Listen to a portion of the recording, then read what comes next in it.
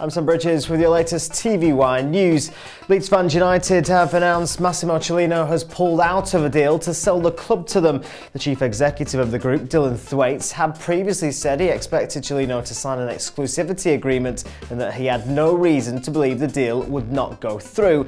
In a statement today, the group said Leeds Fans United have just been informed by the lawyers of Massimo Cellino that he no longer wishes to sell to Leeds fans. Our insistence on him confirming his verbal offer of exclusivity in a legally binding agreement has forced transparency on his motives. It is much better that we identify this insincerity now before we spend our shareholders' money.